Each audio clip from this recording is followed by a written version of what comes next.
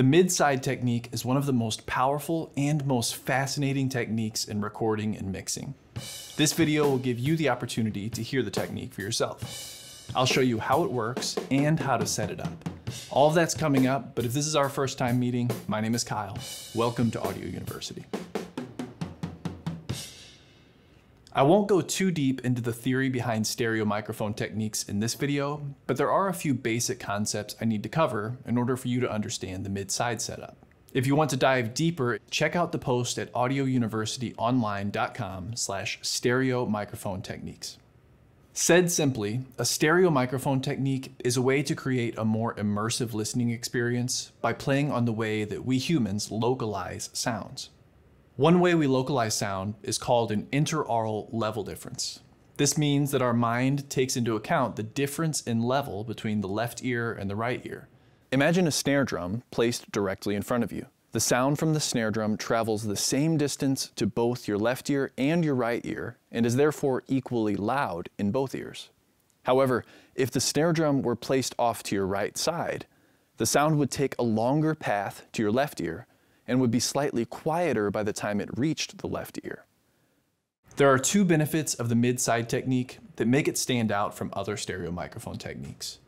The first is that it allows the mixing engineer to widen or narrow the stereo image after recording. Most other stereo mic techniques require that you get the placement right before pressing record, and once you do press record, you're pretty much stuck with what you've got. Secondly, mid-side is considered a coincident pair, which means that both microphones occupy the same point in space. That means a mid-side recording is 100% mono-compatible.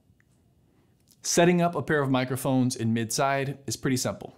You'll need one cardioid microphone and one bidirectional or figure-8 microphone.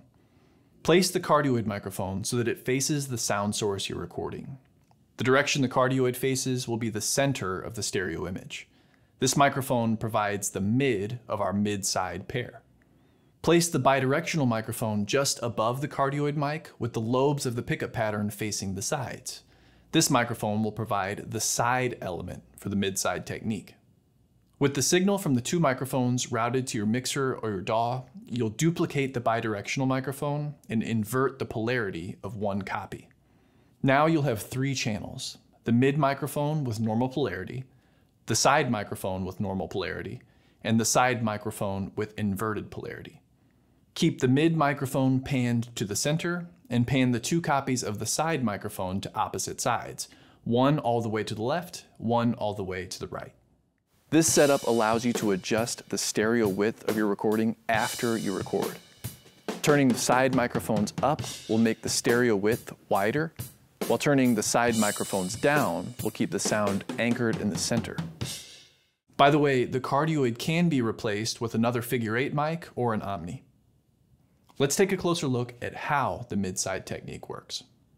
Remember that the mid microphone is equal in both speakers because it's panned to the center. Meanwhile, the side channels with opposite polarity are panned hard left and right. Let's imagine a sound source directly in front of the mid microphone.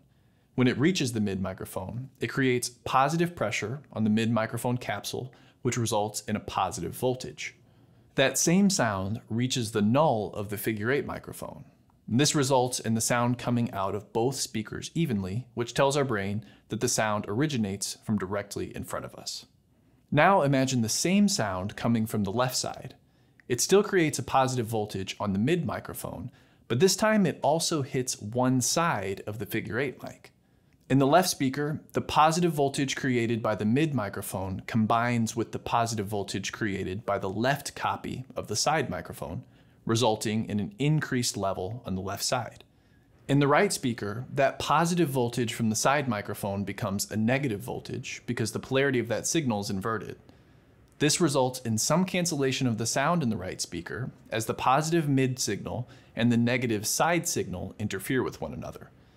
The exact opposite thing happens with a sound coming from the right side. As the side channels are brought up in level, these interactions are accentuated, and as the side signals are turned down, the interactions are reduced. If the three channels are mixed together into one mono speaker, the side channels will cancel out because they're polar opposites of one another. The listener will be left with only the mid microphone. This is just one of many stereo microphone techniques that exist. If you want to learn more about stereo mic techniques, check out that post I mentioned earlier, audiouniversityonline.com/stereo microphone techniques. If you found this video helpful, hit the like button and share it with somebody else you think would find it interesting. I'll see you in the next video.